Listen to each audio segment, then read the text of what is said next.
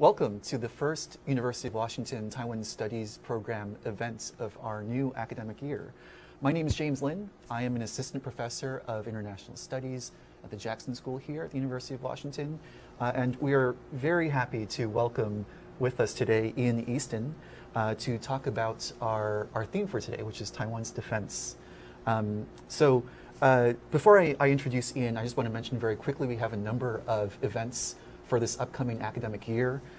We are very excited to have in the fall soon a big public roundtable about Taiwan and China in the aftermath, during the ongoing Russia-Ukraine war. So this will be a large public roundtable that we will host within the Jackson School.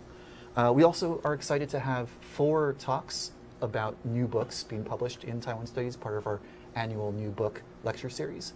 So the first one will be coming up very soon in October by Professor Li Zhuqing, who will be talking about her new book, a look at 2 sisters who are separated by the Taiwan Strait. So today, let me introduce our guest, Ian Easton. Ian is the Senior Director at the Project 2049 Institute. He's held previous positions at the Japan Institute for International Affairs, the Center for Naval Analyses in Virginia, and the Asia Bureau of Defense News. He's the author of hot off the press, a newly published book, The Final Struggle Inside China's Global Strategy. We'll talk about this book as well as his 2017 book, The Chinese Invasion Threat, Taiwan's Defense and American Strategy in Asia. Ian is an old Taiwan hand. He holds an MA in China Studies from National Zhengzhou University in Taiwan. He holds a BA in International Studies from the University of Illinois, Urbana-Champaign, as well as having studied Chinese at National Taiwan Normal University. So let's give a round of applause for Ian. Thank you for coming all the way out here to Seattle. Thank you so much for having me. Well, let's get started, shall we? Basically, the way this will go is we will have kind of a one-on-one discussion for about 40 minutes. Then we will open it up to the audience as well as to our online audience on YouTube for questions. But for now, I just have a series of questions which I'll ask Ian, and we'll just have a conversation. Okay. So let's start with your 2017 book, The Chinese Invasion Threat, Taiwan's Defense and American Strategy in Asia. One of the few, I would say one of the best books out there, one of the most thorough books, lots of primary sources, Chinese language sources, looking at Taiwan's defense as well as the PLA, as well as what kind of Beijing would do in the case of some kind of military invasion. Would you mind summarizing for us some of the major points from the book? So the book had, I think, 2 major points. The first point is that Taiwan faces a real and growing threat of a potential attack from the People's Republic of China. And the second point was a little more hopeful, right? So the book described the threat. It described the things that the People's Liberation Army was doing to prepare for this particular scenario, described China's military buildup, and the history behind it, going back to the 1940s. What was driving this? And then it talked about Taiwan's own defense. And what I found in the course of research was that actually Taiwan is defendable, and it's much more defensible than I think generally is believed. And so the book ends on kind of an optimistic note in the sense that if Taiwan makes the appropriate reforms to its defense and security situation, and if the United States makes the appropriate reforms and does more to have a much closer defense and security relationship with Taiwan, then we're likely to see the preservation of peace for as far as the eye can see. And so that was kind of where the research concluded in 2017. And of course, a lot has happened since then.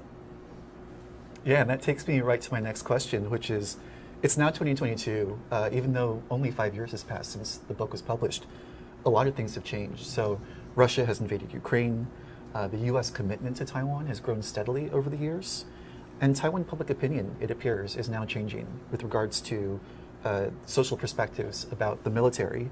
What parts of the Chinese invasion threat might you update today, and what do you think hasn't changed?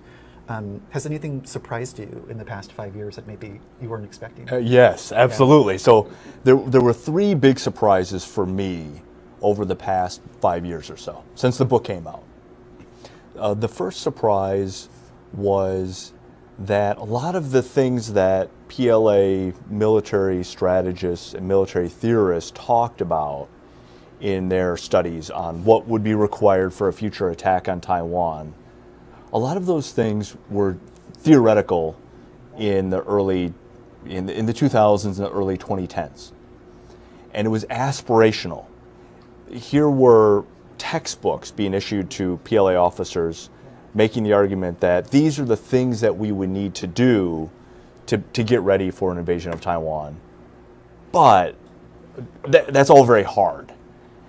What surprised me was the way in which they've been able to take aspirations, things that seemed unlikely to actually occur 5 years ago, and they've actually acted on them. That Xi Jinping and the Chinese Communist Party has had the political will to do things that seemed almost unimaginable 5 years ago.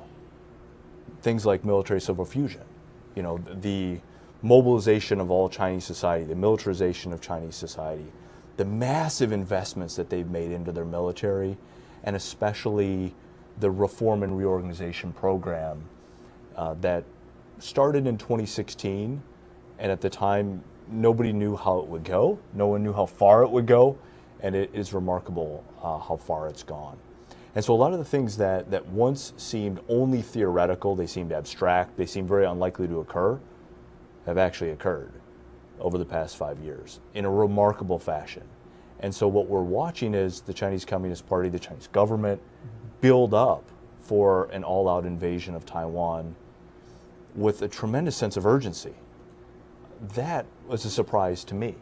And the more I learn about things that are going on in China on the military and security front, the more concerned I've grown. And I think that's the case for a lot of people across the U.S. military and the strategic studies community, both in Washington and in Taiwan and in other capital cities around the world. It's really worrisome to see what Beijing is doing, the kind of investments they're making, and the kind of behavior that we're also seeing from the government there.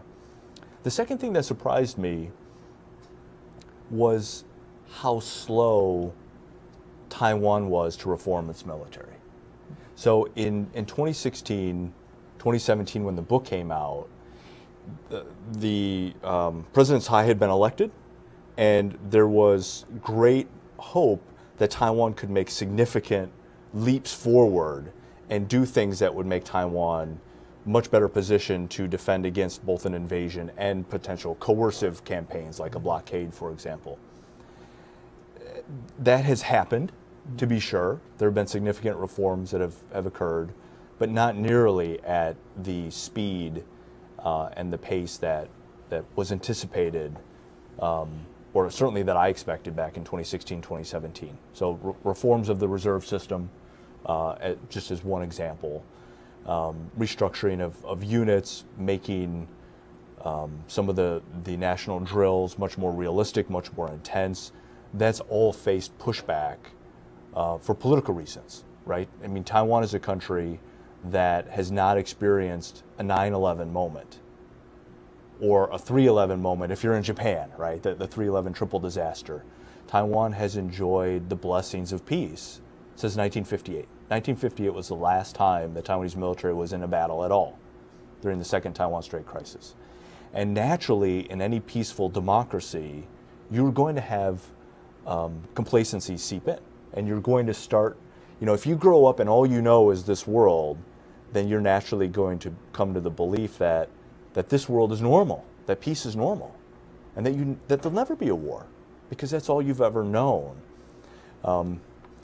The third thing that surprised me was a similar in Washington, a similar phenomenon where in 2016, 2017, there were high hopes that the Trump administration at the time was going to make significant improvements in terms of U.S.-Taiwan relations. Of course, President Trump had a phone call with President Tsai Ing-wen, and there were high hopes that there could be significant breakthroughs. There was talk of U.S. Navy ships visiting Taiwan.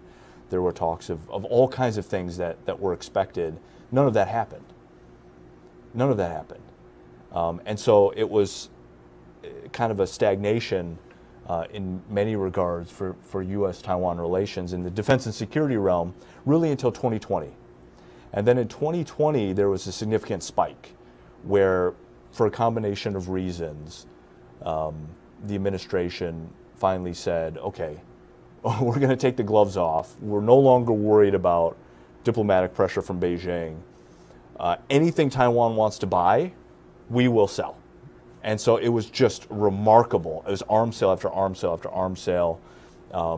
It was just, I've never seen anything like it. I don't think anything like it has ever happened before, where, you know, TECRO in Washington, Taiwan's de facto embassy in Washington, year after year after year, would ask for lists of different capabilities that the military needed, and time again they would be rejected, or it would be deferred or be tabled.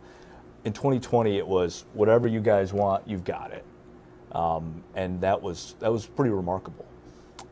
But it's problematic when you have all your eggs in one basket, isn't it?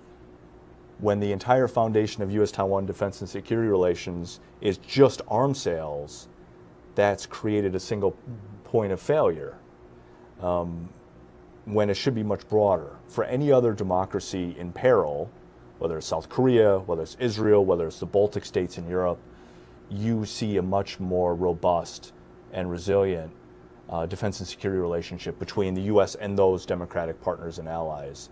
We still, to this day, don't see that with Taiwan. And that makes Taiwan, I think, unnecessarily vulnerable to coercion and to a potential attack. Now, that is starting to change. Of course, we all saw President Biden on 60 Minutes just a week ago come out and publicly say that he would order U.S. troops to defend Taiwan. That was a remarkable shift in U.S. policy. To hear a president of the United States say that, it was remarkable. So what I think we can expect now is that we know the commander's intent, we know the commander-in-chief's intent, and so now it falls to the Pentagon and to the State Department and other branches of the government to actually do the kinds of things that many folks have long called for, but that were politically difficult to do. So the aperture, I think, has been opened, and we're probably likely to see a remarkable change in the years ahead. Do you see President Biden's recent remarks in 60 Minutes as actually a significant shift in U.S. policy? I think we've seen a couple times where, you know, supposedly some in the media have called it Biden's made a gaffe here and there. He's said things that have run counter to longstanding U.S. policy. Right. But it seems this is his third or fourth time he said it publicly, and it seems that this is no mistake, that he really does intend to say that the United States will send troops to defend Taiwan. Yeah. At the same time, there are some State Department officials who say that, you know, longstanding U.S. policy hasn't changed. So what kind of shift do you see in this kind of perhaps slightly ambiguous strategic ambiguity? I mean, it's a great way to phrase it, right?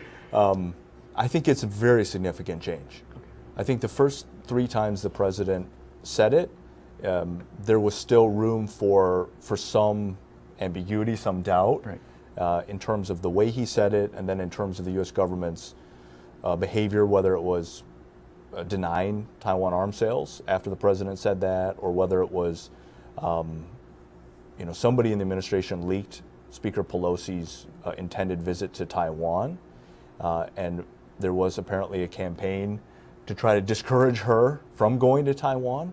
And so that created an impression that the White House may not have actually been that committed to Taiwan's defense.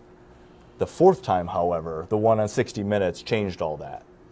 Because in this case, it was premeditated. It was clear that they had worked this question in to the interview, and that it was asked twice, and that the way President Biden said it was crystal clear, right, in a way that we've not seen before. And so what does that mean?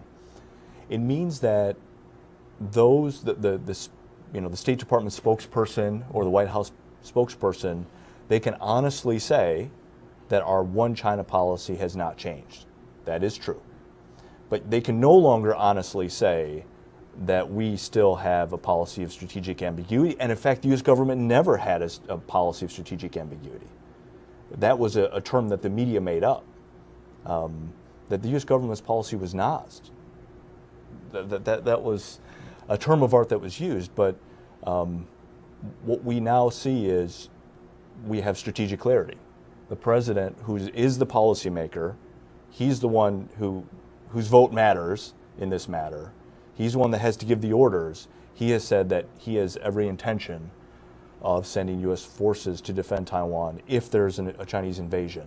That is new. Yeah. That's a remarkable shift. So we no longer have strategic ambiguity, we now have strategic clarity.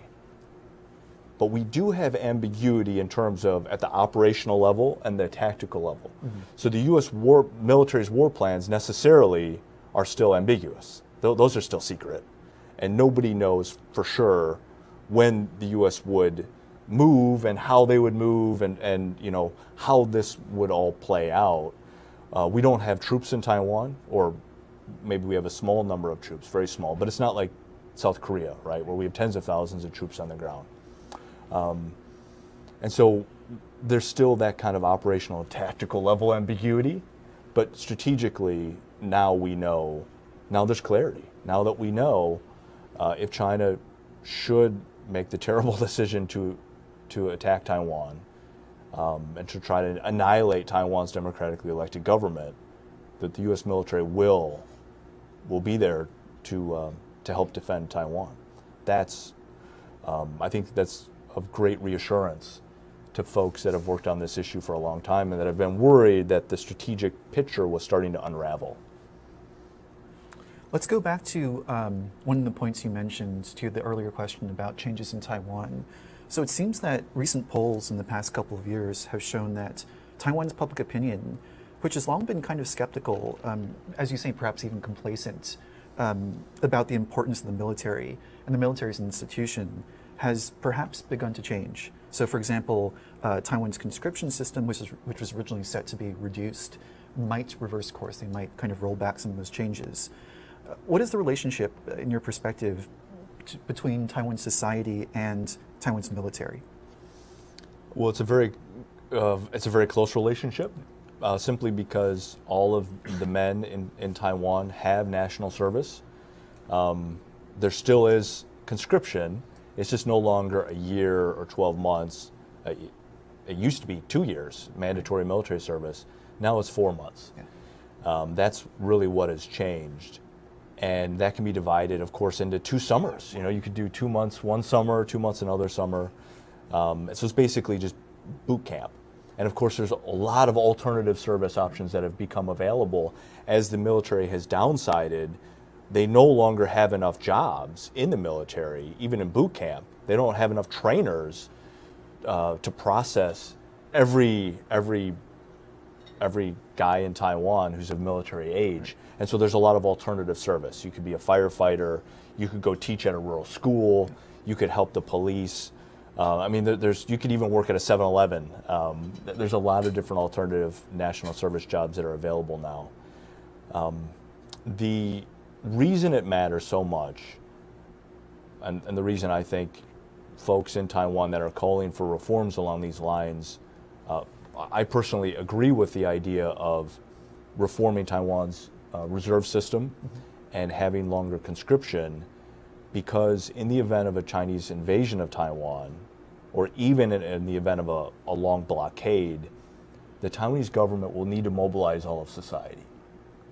Everybody will be in it, everybody will be trapped, and people will have to fight for the survival of their country. And that means that you want to have people that are trained and that have the necessary education so they don't feel hopeless. Because the worst possible situation you can get into is you have a catastrophe the likes of which no one has ever lived through before. No one's ever seen anything like it. And people don't know what to do.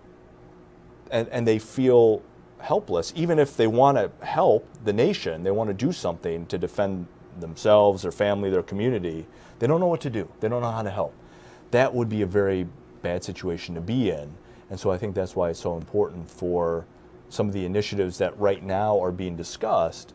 I think it would be great for those to go forward, and I think there's a lot that the Pentagon and the U.S. military can do to help that process along. We used to have what was called the Military Assistance Advisory Group in Taiwan from 1950, 1951 until 1979, where you would have thousands of American trainers rotate through Taiwan and help the Taiwanese military and share all the latest in terms of military knowledge and professional military education. We have not had that because of the sort of restrictive nature of U.S.-Taiwan relations. I think that could be brought back now. I think there's now perhaps the political will in Washington and the recognition of the threat being as severe as it's become, that perhaps we could bring programs like that back and have American trainers. Because again, I mean, Taiwan's military happily, fortunately, has not been in a fight since 1958. So nobody serving today has ever been in a fight. Of course, that's not the case for the U.S. military. The U.S. military has a lot of combat experience, and so there are a lot of lessons learned that U.S. trainers and advisors and liaison officers could share. What effects do you see the current Russia-Ukraine war having upon Taiwan's defense and a potential future military scenario in the Taiwan Strait? Well, I mean, there's both polling data that suggests this, and then also just following the media and just the general sense around the world that the Russian invasion of Ukraine has served as a wake-up call. It's been a shocking. That was what happened on February 24th of this year, was a shock. That prior to February 24th, most people thought the idea of interstate warfare, one country invading a smaller neighbor, that we all knew that happened historically a lot throughout the history of the human story, the civilization. But after the fall of the Soviet Union, it seemed taboo. It almost seemed unthinkable that we were now in the 21st century going to live in the world where countries invade each other like that. And so most people didn't believe it, even when the Russians mobilized their military and were making very aggressive moves, and even, of course, after the 2014, little green men, and what happened in the Donbass region, it still seemed very unlikely to most people that Putin would order an all-out invasion of Ukraine. But then it happened. And once it happened, it broke through that mental barrier, I think, that everybody had, and immediately it focused attention around the world on what could happen to Taiwan. And so there was, folks started to think, today Ukraine, tomorrow Taiwan. Right. And polling data suggests that was not only the case in the US and around the world, but also in Taiwan. That across Taiwan, watching on the nightly news night after night the war in Ukraine instantly brought into people's imaginations a scene that they had never really believed was possible before, because they started to think, this could be my town, this could be my city, this could be my country in the future that I'll live in, in the foreseeable future. This is no longer a problem for the next generation to worry about, or the generation after that. And we can no longer kick the can. And so there has been a remarkable shift in public opinion, according to polling data, in terms of willingness to fight, willingness to serve the nation, willingness to reconsider political issues like conscription, bringing back a year-long mandatory national conscription. So taking that 4 months of training and turning it into a 12-month training period, and making the training far more intensive than it currently is, and it certainly has been in recent years. That used to be the third rail of Taiwanese politics. I remember being in the LY, Taiwan's parliament, and talking to parliamentarians and asking about this issue in the past, and they would say, yes, we think, those of us on the Defense and Foreign Affairs Committee, we think we should have more conscription time. We think we should have more intensive training and more civil defense type of education, but the Taiwanese public would never stand it for it, and I would be run out of office. I would never get elected on that platform. It was the third rail. You touch it and you die, right? Now, there's been a remarkable shift. Now I think there's public pressure from Taiwanese society on the government to start to do these kinds of things that used to be very unpalatable. Now there's a lot of pressure from civil society in Taiwan for the military to do a lot of these types of things, and for society more broadly. I mean, we've seen wealthy philanthropists now donating money for military training and defense training and disaster training. That is, things like the Kuma Academy or Kuma Academies and Forward Alliance that Inaku and others are involved in. That's a remarkable shift. Just a few years ago, that would have been hard to imagine. Yeah, I have to think for many of the philanthropists which have been in the news recently for their kinds of contributions, in past years probably would have been maybe reluctant to make, just because many of them have business ties with China. And so these are the kinds of public moves that would have certain kinds of reactions perhaps to their businesses. I also recall recently I heard on an interview with Chris Horton, who often writes for the New York Times about Taiwan, that informally in his conversations with average Taiwanese, I think he talked to someone who does normally does surgery on, a surgeon who does surgery on the pancreas, has taken up an interest in trauma surgery because of a fear that in an upcoming military scenario might need to be able to perform surgery on gunshot wounds. So these are the kinds of informal things I've been seeing as well. Yeah. Okay, I want to talk about your new book. So you've recently published this book, The Final Struggle Inside China's Global Strategy. How does Taiwan figure into China's strategy? What does this mean for the future of Taiwan? Feel free to share some of the other points from your new book as well. So the book is not primarily about Taiwan. The book is about the Chinese Communist Party's global strategy, and in particular, its strategy to become the supreme superpower of the world. And that was one of the things that really struck me in the course of research, is when I began not with a thesis or even a hypothesis. I began with questions. And one of the questions was, does Beijing have a long-term strategy? And if so, what are their objectives? How do they articulate it? And how are they attempting to bring that vision into reality? And after about 3 years of research and watching a lot of Xi Jinping speeches and reading transcripts of them and reading his books, and then reading the planning documents that come out of the various ministries, and even the textbooks that they assign students at the Central Party School, and then all the way down, because of course now we're looking at Xi Jinping thought at the last Party Congress was enshrined into the Constitution, and all the way down to elementary schools, where children across China and now Hong Kong have to learn what is Xi Jinping thought. And so my question became, okay, well, what does Xi Jinping thought have to say about these types of issues? And the term of art that I kept coming across was creating or constructing a community of common destiny for all mankind. So what does that mean? I wondered. And so I kept digging and digging and digging, and what it means is Xi Jinping has a vision in which China becomes the world superpower and China dominates the world across every spectrum, politically, economically, technologically, militarily, and that the United States and other democracies get thrown into the dustbin of history.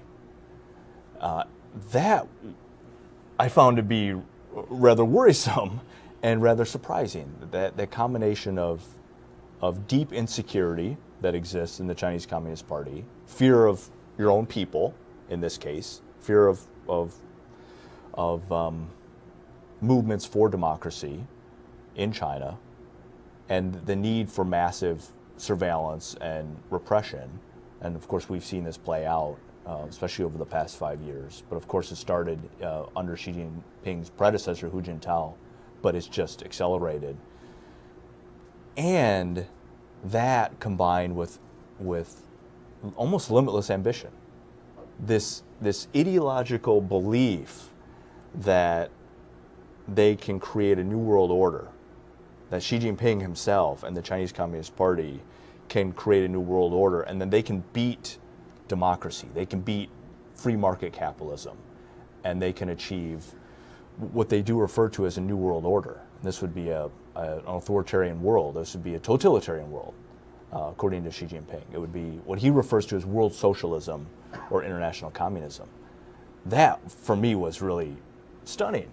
And so what does this mean for democracies like Taiwan? It means Taiwan is in the crosshairs, and Taiwan is target number one, because Taiwan's remarkable transition from a one-party militaristic dictatorship into now the world's most successful, certainly Asia's most successful democratic government. And of course, you know, I think there was multiple reports this year found that Taiwan is now in the top 10, among the top 10 most liberal, successful democratic countries in the world. I mean, it's just a remarkable transition that Taiwan has made. And it's done it while maintaining high levels of economic growth. Taiwan has been very prosperous, and it has a very vibrant civil society and very stable society. Anybody who's been to Taiwan knows that Taiwan is the safest or the second safest country in the world in terms of violent crime. I think Japan might be number one. Taiwan's a close second. It's extremely safe. Violent crime is very, very rare in Taiwan. All of that calls into question the PRC line, because the Chinese Communist Party for decades has been telling the world that democracy is not compatible with Chinese culture, and that democracy won't work for Chinese people, that it's just not compatible, and that the supreme method of governance, the only good method of governance, is what they have in China, which of course is a one-party dictatorship. And Taiwan, of course, calls that narrative into question. It proves it to be a myth, and it busts that myth. And every election that goes, that occurs in Taiwan, and every day that Taiwan continues to exist as a country, calls into question the founding line of the Chinese Communist Party. And so Taiwan is certainly target number one. It matters a great deal for Beijing in terms of legitimacy, the legitimacy of the party. It also matters a great deal for its economic prowess and its technological prowess and its strategic location. It matters for all of those reasons as well. And so if Taiwan were to be attacked, and if Taiwan were to lose and actually be taken over, annexed, conquered, absorbed, pick your term of art for it, but it would be a very ugly thing. If that were to occur, that would open up a tremendous strategic opportunity for Beijing on a number of different levels. And it would help China achieve all of its other goals in terms of undermining U.S. alliances, taking over the future of the internet and the future of high technology, being able to punch through the first island chain, which is the islands that run from Hokkaido, Japan, all the way down through the Philippines and then curves around to Indonesia and Singapore. Right now, all of those islands, you have U.S. troops or you have countries that are friendly to the United States. Taiwan sits right at the middle of that. And so if China could seize that key strategic territory, that would fundamentally change the security architecture in Asia. And so this is why these are some of the reasons, and there are many, many reasons why Taiwan matters so much for Xi Jinping and also so much for the party. What can Taiwan do to counter gray zone warfare? So, for example, this could include cyber attacks, seizure of outlying islands, partial blockade, pressure on Taiwan's citizens who are residing in China, of which there are a number, or other moves that are short of what we might consider to be full-scale warfare. That could undermine Taiwan's economy. Are we placing too much emphasis on a scenario of all-out warfare as opposed to maybe these other kinds of scenarios? Yeah, I mean, unfortunately, we don't have the luxury in the United States or in Taiwan of thinking of this as a binary. It's not like a light switch that you can switch on and off. If the lights are either on or they're off, right? And that's kind of how we think of war and peace in the United States, and I think in Taiwan as well.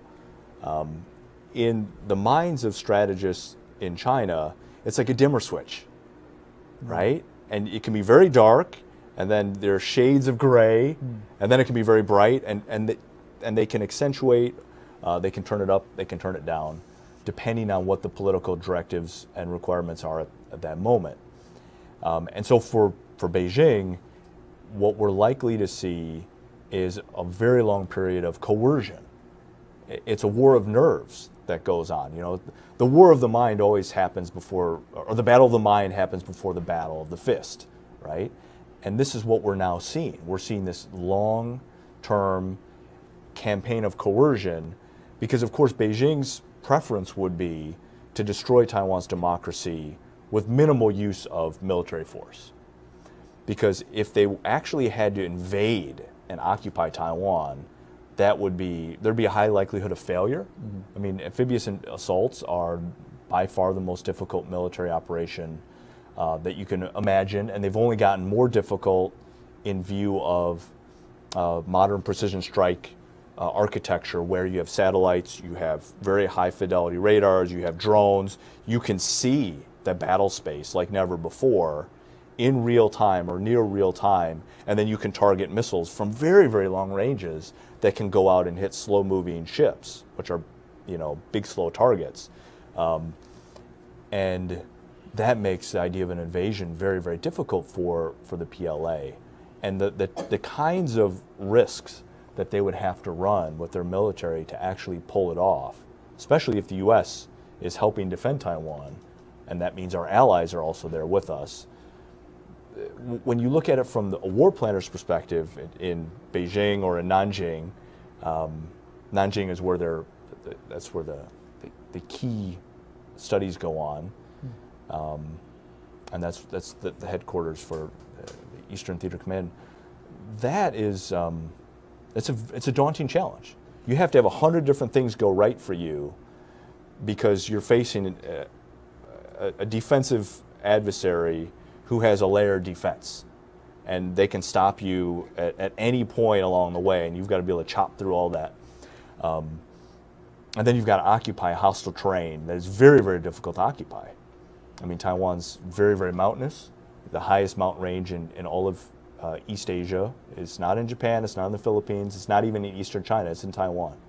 You're talking about something like 200, 250 mountain peaks in Taiwan that are over 3,000 meters in elevation.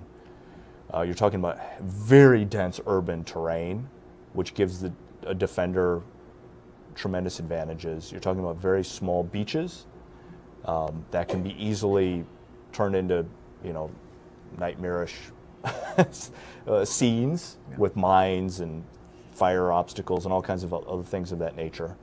And you're talking about a very limited number of ports that can be seized, because ports would be critical for an invasion operation. You have to be able to seize not only a beach, but also a port facility and an airport as well. You need that trifecta to be able to flow in enough forces to have predominance. You would need a 5-to-1 advantage for the attacker to win, at least. And all of that is very, very, it's made difficult by, again, the fact that Taiwan does have a fairly large ground force and very favorable terrain. So this is, I think, why the Chinese military is engaged in such a massive military buildup, and they're doing it with such great levels of urgency. And so I think their preference would certainly be to subvert Taiwan's government, to bring Taiwan down from within, and to use coercion to do it, the way they did with Hong Kong. You know, Hong Kong fell without a fight. I mean, there were protests, but there was really no fight. And they were able to insert their preferred political candidates, to use law, because of course people in Hong Kong respect law, very law-abiding citizens, and have this national security law. Then a draconian crackdown, you decapitate potential resistance, and then any kind of freedom falls, resistance falters.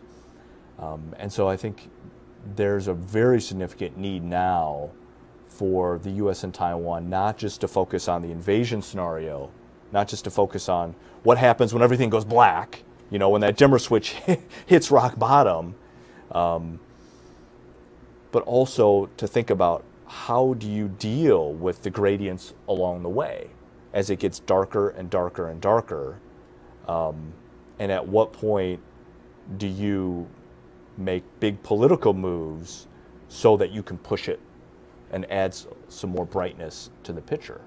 And I think this is something that President Biden, my best guess is, the reason he's moved towards strategic clarity is because he has been getting a lot of intelligence reports that are suggesting the picture is getting darker and darker and darker, and we could actually have a war on our hands in the foreseeable future, the next 2 to 5 years, if we don't do something. And so he's moved towards strategic clarity.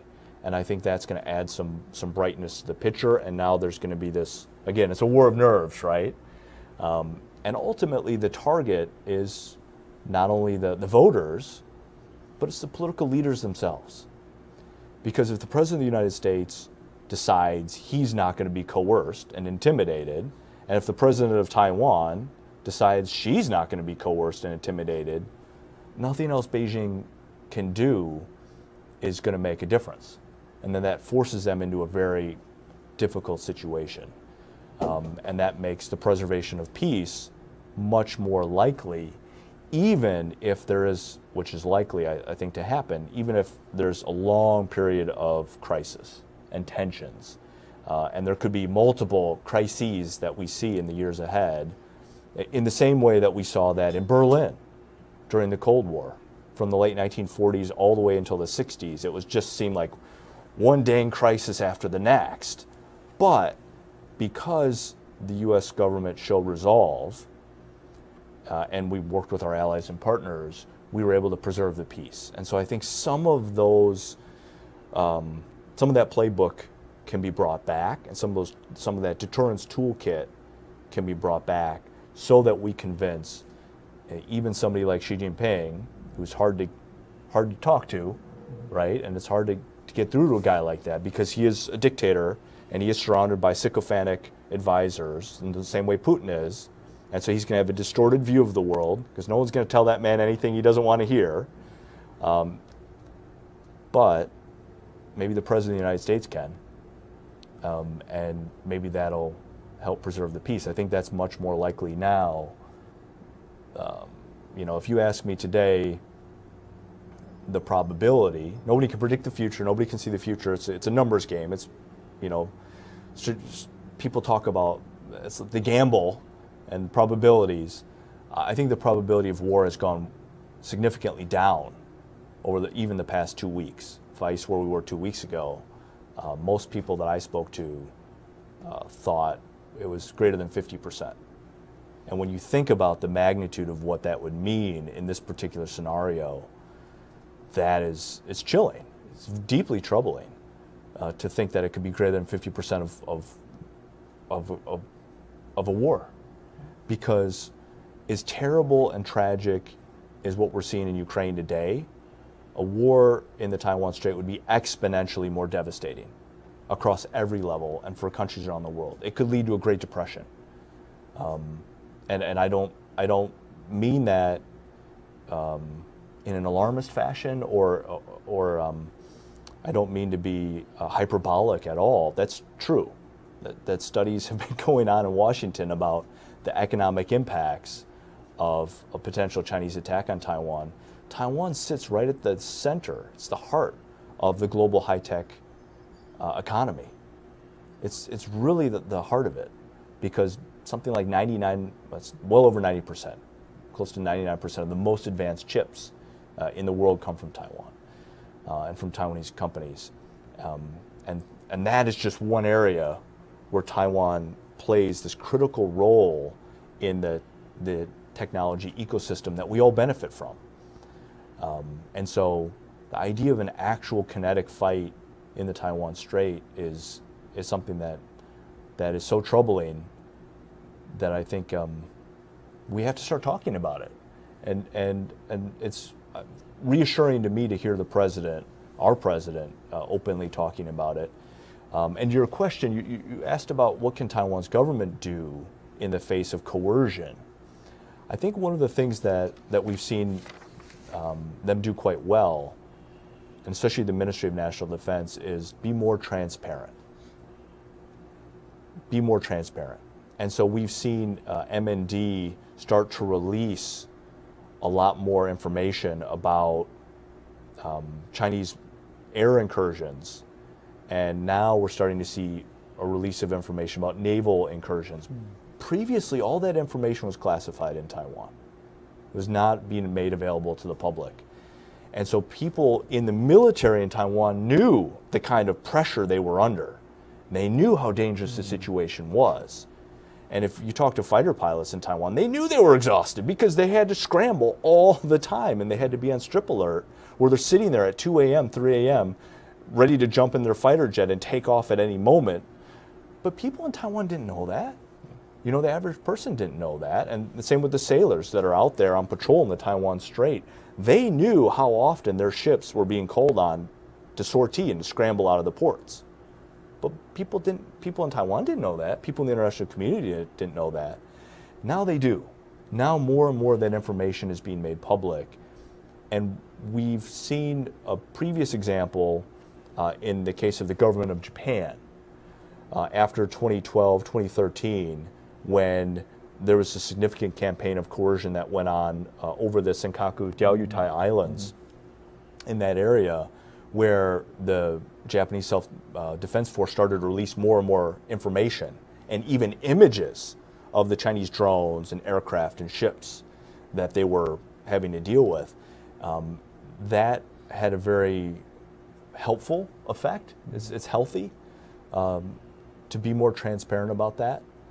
And so I think that's one of the solutions to coercion is a willingness to be more transparent about what's going on and to tell your people and to tell the world, here's what's going on. Because coercion works best in an environment of fear where people don't know. It works very well in the shadows. It doesn't work as well in the light of day, because once you shine a light on it, it looks, well, it looks bad. You know, people can see what it is, and people can start to judge. It's like a bully on a playground. You know, if a kid's getting bullied on the playground and he doesn't tell his teachers and nobody can see it, it's happening, you know, behind some play equipment, and he's getting beat up or he's getting threatened and nobody knows about it, well, the bully has no cost. He incurs no cost at all. If it's being reported, if it's being videotaped, if it's known, then the entire school administration can react. And it's the same with countries that face coercion. And so I think this is one of the things that we're starting to see is countries around the world are starting to see the Chinese Communist Party's behavior. They're starting to see Xi Jinping's behavior, and they're starting to judge, and they're starting to change their policies accordingly. And so I think that's one of the ways, and there are other ways as well. You know, obviously there's a lot more the U.S. could do to show support and solidarity to Taiwan. I mean, for example, we could see a presidential phone call. Or maybe President Biden already speaks to President Tsai on the phone or via video conference, and they have just not made that public. Maybe they will. You know, maybe we'll come to a place where these types of things that were previously being withheld out of deference to Beijing sensitivities will no longer be withheld, because there's a real concern that continuing to withhold this kind of information could be destabilizing. It could actually play into the hands of the PLA. Okay. Just want to mention that what Ian has described in terms of kind of the defense scenario is spelled out quite clearly and very cogently in his 2017 book. So I encourage, if you're interested in learning more, there are fantastic maps about geography. Ian goes into climates and, you know, kind of what time of the year. It's just a really well-researched book. So If you want to learn more about this, check out his, I haven't read the new book, but check out his 2017 book, which is excellent on this. One final question, and I want to make sure that we leave time for our audience. This final question, you've already mentioned some suggestions, but maybe to wrap things up quickly, what are your big picture suggestions to both Taiwanese people, Taiwan society, Taiwan policymakers, as well as to Americans and American policymakers? I don't know that I'm even close to being qualified to make any kind of big recommendations. I do think transparency is a good thing.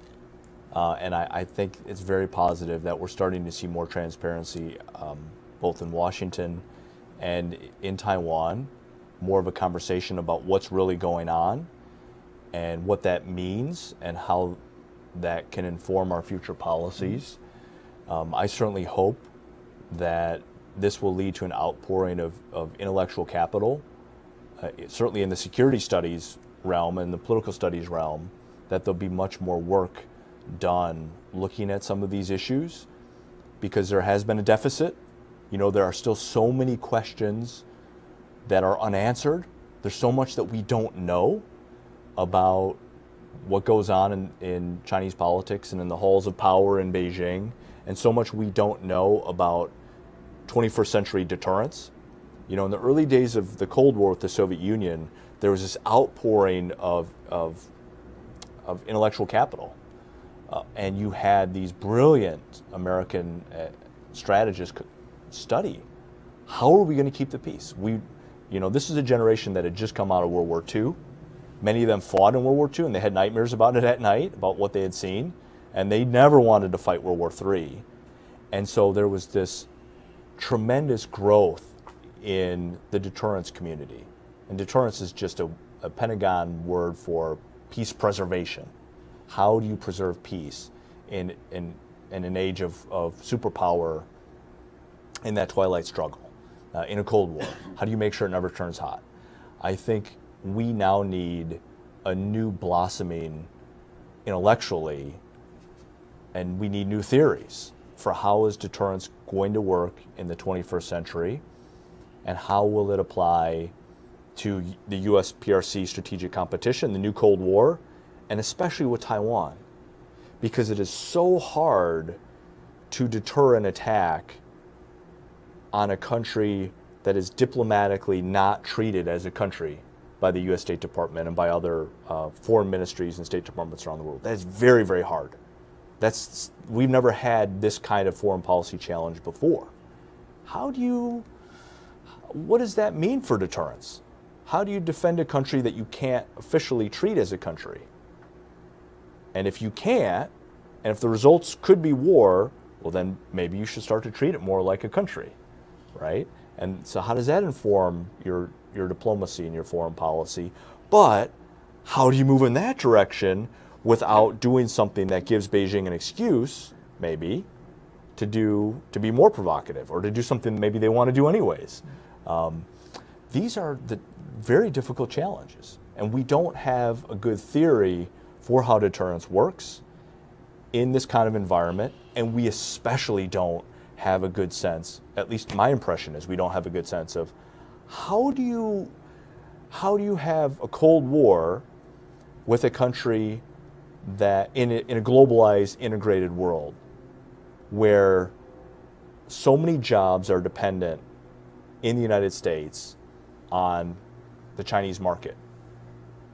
And when you have such close ties between China and the United States across the spectrum, in terms of education and technology and data flows and, I mean, you name it, trade and economics and agriculture, I mean, name your sphere. And yet you might go to war with each other.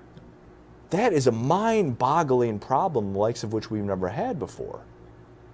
And it's even more mind-boggling when you think about the repercussions of the second and third order effects.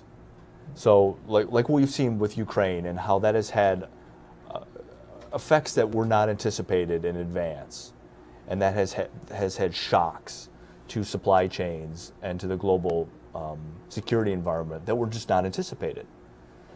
In part because nobody thought that such a war was actually going to happen. And so now I think there's a lot of hard work to do in this area.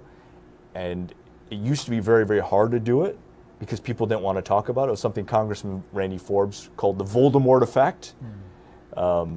It was so dark and so scary, people didn't want to talk about it. It was not polite to talk about Taiwan defense and security issues in public. Just a few years ago, when I wrote the book, it certainly was not. Now we're in a situation where we really need to.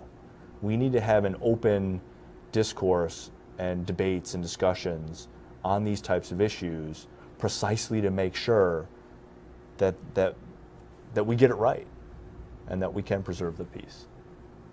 All right, thank you, Ian.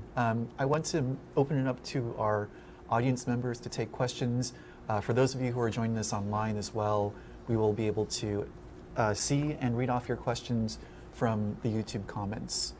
So questions, please, for Ian. Yes. What would the start, if there was a war, what would it look like if it got started, like on the ground? What would it look like on the grounds of Taiwan or Taipei? I'll just repeat the question for our online audience members. So if there were a war, what would it kind of look like on the ground? How would it start? Yeah. In the event of an all-out invasion, the way it would probably look, and again, nothing like this has ever happened before, so there's a certain degree of imagination and you know, it's, at a certain level it's speculative, but if you look at Chinese doctrinal studies and their military technical studies and the way they train their officers on what they need to prepare for, what you would likely see is an attempt to destroy Taiwan's leadership right out of the gates, to assassinate Taiwan's president, and to have a situation where Taiwan could not have continuity of government and continuity of operations. Because without, you know, no matter how strong your body might be and how muscular you might be, if somebody paralyzes you from the neck down, you're helpless, right? And it's the same for the PLA. When they talk about an invasion of Taiwan, one of their first tasks will be to paralyze Taiwan in that way. Now that's a very hard thing to do, especially because Taiwan has good continuity of government. And so if that fails, and what would that look like? That'd be special operations, it'd be covert actions. So like, what would it look like on the streets, like for every day on the streets of Taipei, for example? Well, you would see a lot of missiles, you'd see a lot of fire. A lot of buildings would be on fire. People would evacuate the main targets, and you would see the military everywhere. Right now, the military is hidden in Taiwan. Most military bases in Taiwan, you can drive all around Taiwan, and I've done it. And you normally don't see the military bases. They're all very well camouflaged behind, you know, giant shrubbery and buildings and high fences, and you don't see it. You don't see the hundreds and hundreds of tanks that are there just beyond the wall or in a garage or in a warehouse. You don't see all the artillery. You don't see any of that stuff. You would see it. You would see military everywhere. You'd see police everywhere. You would start to see all kinds of things that normally you would never see in peacetime. But again, if the Chinese were attacking and firing missiles into Taiwan and firing attack drones into Taiwan, it would be kind of a nightmare scene, right? And so that's probably how it would start. You might have blackouts. The power might go off, water might go out, gas might go out. So you're saying there's a lot of hidden tanks in like these military bases? Because I've seen a lot of these military bases. So you have hidden tanks? Yeah, you have about 1,000 tanks in Taiwan, large ones, and then thousands of other armored vehicles. But you don't see them. You don't see them from the street, right? You can go right by them. And it's same with their fighter jets. You know, Taiwan has one of the largest air forces in East Asia, but you don't see it because a lot of them are underground or they're in hardened aircraft shelters. They're behind very high walls that are around the bases themselves. And so Taiwan actually has a much larger military than most people realize. They don't see it day to day. And even in downtown Taipei, there are military units that are invisible to the naked eye until mobilization happens, and they have to go to a higher state of readiness. And so it would be a terrible scene, and it'd be something that we never want to have to actually see, because the country's life would be at stake. And that means you'd have to mobilize, and you might have to have martial law, and you would have to have an environment that would be very very stressful.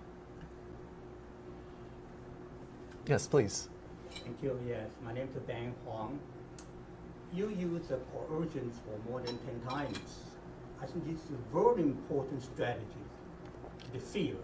I think the Chinese have been using coercion, try to use the military power to attack Taiwan for 70 years.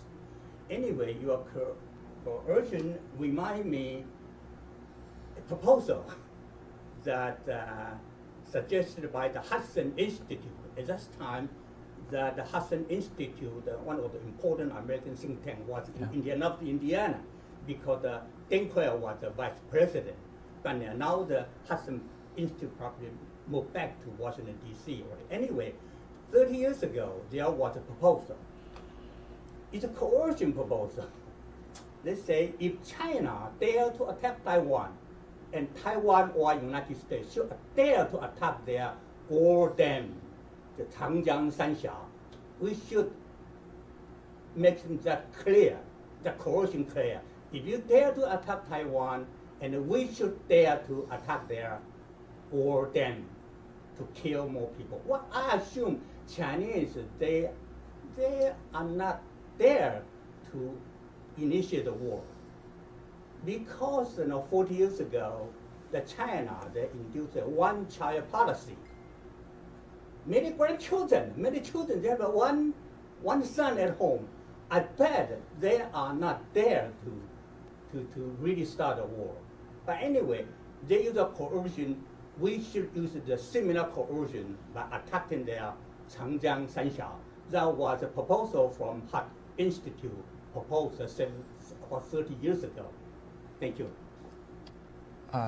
So maybe the question is, would the United States consider, perhaps maybe taking a more offensive position as a form of deterrence? Is that something that you see as a possibility, or? Well, not necessarily offense. I think the defense. If they dare to do it, and we try to do it, yeah, it's not offense. Supposed to be one of the defense policy strategy. I see. Okay. I think targeting is a very important topic that deserves to be discussed more. I don't think it's legitimate to target civilians. Not civilians, dam, yeah. But the Three Gorges Dam, that would be the effect of nuclear attacks on Chinese civilians. Because if that dam were to break, there are so many millions of innocent people that live downstream, men, women, and children, that would drown. It would be worse or maybe as bad as dropping a hydrogen bomb on a city. And so I am familiar with these kind of threats. I think what we're more likely to see from U.S. government and Taiwanese planners when they think of targeting is focusing on the Chinese Communist Party's real weak point. And its real weak point is not the people of China, because this is a dictatorship. This is a regime that the U.S. State Department has said is committing genocide. So this is a genocidal regime. This is a regime that cares very little about the welfare of the individual Chinese citizen, right? This terrible repression, massive violations of human rights go on every day in China, unfortunately, because of the nature of the government. And so I am not convinced that by threatening a lot of, millions and millions of Chinese individual lives, that you could get Beijing to change their calculus. I do think, however, that you could have a counter-coercion campaign where you threaten things that the Chinese Communist Party leadership holds very valuable, including their own lives and their own grip on power and their own, it could be their money, it could be a number of things that they hold very valuable. It could be the legitimacy of their rule.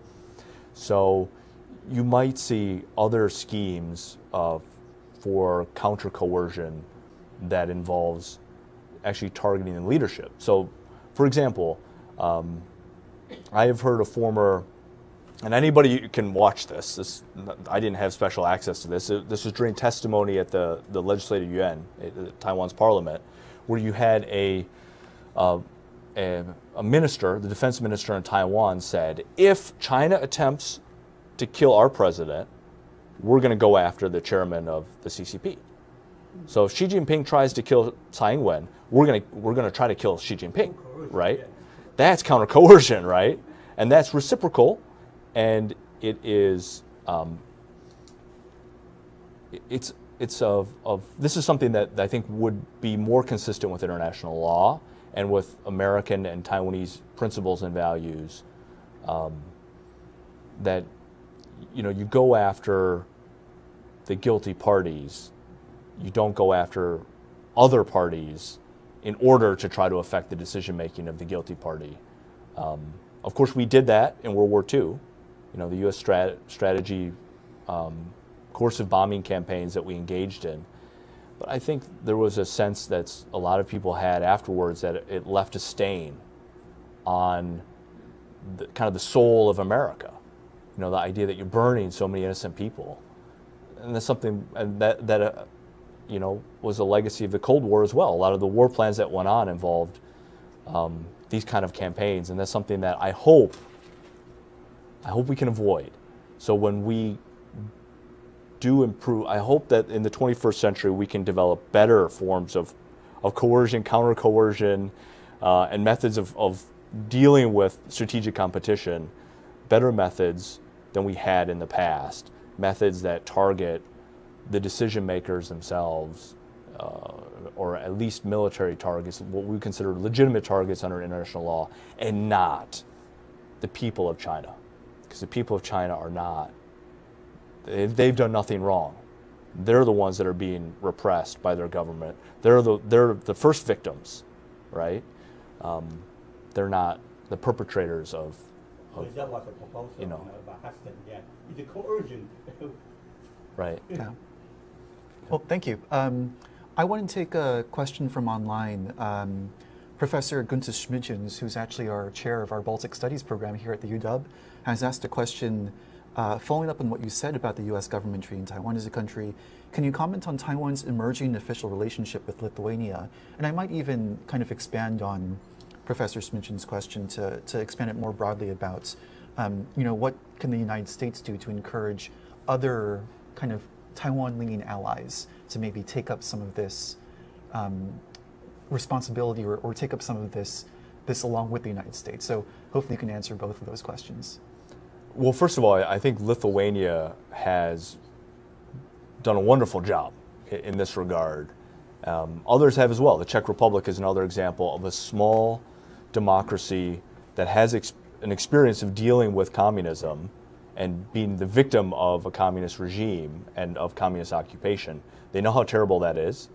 They face coercion from Russia today, and it's great to see them stand up for democracy, a fellow democracy in threat and in peril, and to start to do some of the things that they've done in the face of coercion from Russia and also from Beijing I think it's courageous, it's remarkable, and I think it's an example to so many other countries around the world, including big democracies, including our own.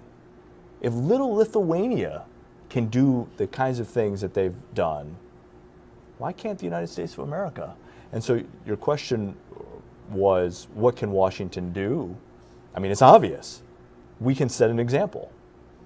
We can have cabinet level officials start to visit Taiwan. So far that has not happened in the current administration. Maybe we could start to see cabinet level officials go to Taiwan. Maybe we could start to see generals and admirals visit Taiwan. Maybe we could see civilian officials at the deputy secretary, excuse me, the assistant, right now we have not seen a deputy assistant secretary of defense or state go to Taiwan. We could see that potentially, then we could see assistant secretaries go, then maybe we could see undersecretaries go, right, and work our way up. Maybe we could see President Biden have a phone call with President Tsai or even tweet back and forth. I mean, there's a whole range of things that the United States could do to show solidarity and support to Taiwan's government that we have not seen yet, but I think that we can and should see in the years ahead. Great. Professor David Bachman had a question. Yes, hi, thanks for the talk. I guess I want to ask your perspective as a longtime DC resident about the permanency of the U.S. position today, in the sense that Stephen Wertheim came out with an op-ed saying that Biden's commitment to Taiwan was a mistake. We see the progressive faction in the Democratic Party likely to increase and not wanting to use a U.S. military power abroad. We have that interview that Josh Rogan did with Trump, where Trump promised that he asked Xi Jinping whether he would invade Taiwan, and Xi promised to Trump that he wouldn't invade Taiwan. And so Trump took his word for it, according to Trump. So right now, in light of Ukraine, there seems to be very solid bipartisan support for Taiwan. But do you have a sense that this will wax and wane, or is this a permanent change in the mindset? You know, one of the things that's so fun about living and working in the DC area is that American foreign policy is always a work in progress. And it's a debate that never ends. It's always changeable. It's never static. And so you never know what is coming just around the bend. And you're always at least a little surprised by decisions that get made. And in some cases, you're very surprised by decisions that get made. And sometimes you're happily surprised, sometimes not so much. And so I think that's how I would answer the question, is that we could certainly be surprised. It's definitely not written in stone. There's no stone tablets that say thou shall not do this or that with Taiwan, or thou shall do this or that. We don't know what the future will bring. All we can say is right now there is, I think, a remarkable debate that's going on, and it's a very dynamic intellectual environment right now. My hope is that the results of that will be improvements and reforms. But to your points, it is possible, depending on the way politics go, it is possible to have regression or to have snapbacks. So we'll have to see. All right. Last two questions, one from John, and then I have a question from one of our students who submitted it in advance. So I'll let John go first, and then I'll take our student's question. Okay, yeah. Very thank you for coming here. It was a very thoughtful thinking about Washington, D.C.'s thinking about Taiwan's brighter future. Okay, I want to say two things. One is that since China starting to do much more pressure, military, airplane, and warship toward Taiwan, U.S. cities, I saw about 5 cities, they've gathered together, mostly as Taiwanese Americans, and they demonstrate in front of the China embassy, and they want to say no to China's invasion to Taiwan. And I think that's very good. So Seattle here, we are planning to do that too. Maybe October 15th, sometime there. We're going to do it a big one in Westlake Center. And here we don't have China embassy here. So our goal will be thanking U.S. to support Taiwan. And second thing will be stop China's invasion to Taiwan. So do you think that's a good idea? This is one thing. And then the second thing is that I've seen a lot of articles in U.S. they talk about like a history of Taiwan and China's situation, they always started from Chiang Kai-shek threat to Taiwan, and that's why there's two governments that's representing China, and so they are trying to compete as who is the real China. Even nowadays in Taiwan, they still have in the government circumstance, they still believe they are representing China, and that's I think that's the source of making U.S. policy hard to take advantage of advancing to make a formal diplomatic relation with Taiwan. And so in America, there's lots of Taiwanese American. Over the times, they are proposing Taiwan independence movement. And I think it might be these Taiwanese Americans movement is not strong enough. So it never got heard in the American view that there's a group of people is for Taiwan independence. And I think the Taiwan independence is a solution to make it easier for U.S. to recognize Taiwan as a real nation. And I know that's not Americans' responsibility to approve Taiwan independence, but it is Taiwanese people in Taiwan and maybe Taiwanese American in America to do the work. Do you encourage or discourage this type of movement? Maybe in the interest of time, just the second question. So, kind of the influence of Taiwanese independence upon U.S. foreign policy or U.S. policy towards Taiwan. I would say, as an American, I'm a big fan of self-determination and popular sovereignty. This is what the American experiment is all about. It's the basis of the United Nations system. It's the basis of international law. It all boils down to the idea of self-determination.